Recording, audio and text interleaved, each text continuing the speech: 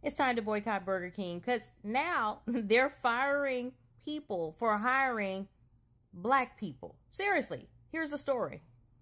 Friends say they're shocked after being fired from the Burger King in Clinton. Now, this comes after the mother's teenage son went viral about a month ago for helping his friend get a summer job to stay out of trouble. Our Chris Fields tells you why they were let go in this exclusive interview.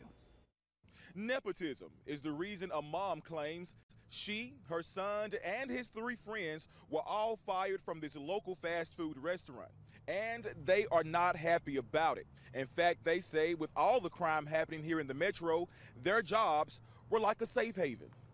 And do keep in mind, this is not just about a policy. This is about putting this black woman in her place. Because she was a manager at Burger King and because she had hired her son and his friends, they wanted to show this black woman that you don't have any power, and they wanted to humiliate her before not only her son, but his friends and also the community, to show you don't have any power to be hiring anybody. Because if it was a policy issue that she didn't know about, why couldn't a correction have been made? Why couldn't they have corrected that mistake that she made? It wasn't about the mistake. It was about the attempt to humiliate her. And this is why I believe that we should not shop at Burger King. We shouldn't buy their food anymore. And I want you to hear from her son and look at his face. I feel like it was a really good thing because we could have been out here doing violence and shooting and killing, but we went out and worked.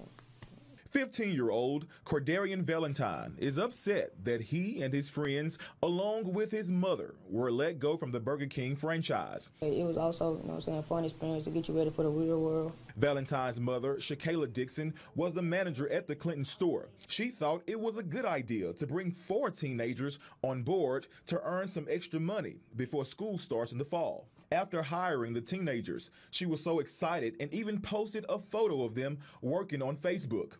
After the post, probably like later on the evening, the post or whatever started doing numbers. I think he got to like 1K at that point. The viral post also caught the attention of actor Nick Cannon. He then posted the picture on his Instagram.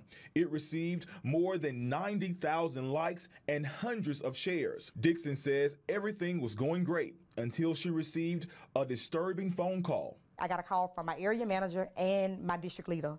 And she said, we don't want to turn something bad or good to something bad, but we have a couple of concerns.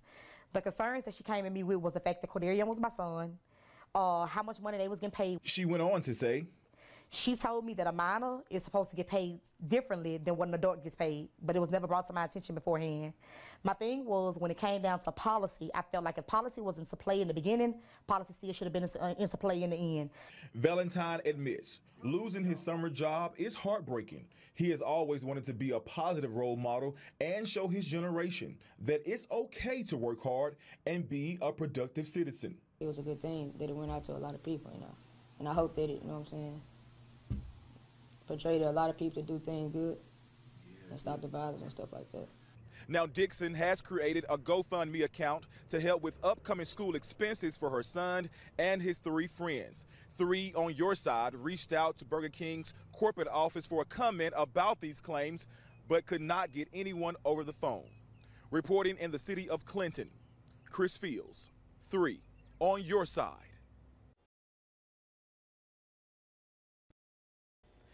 A mother, her son, and his 3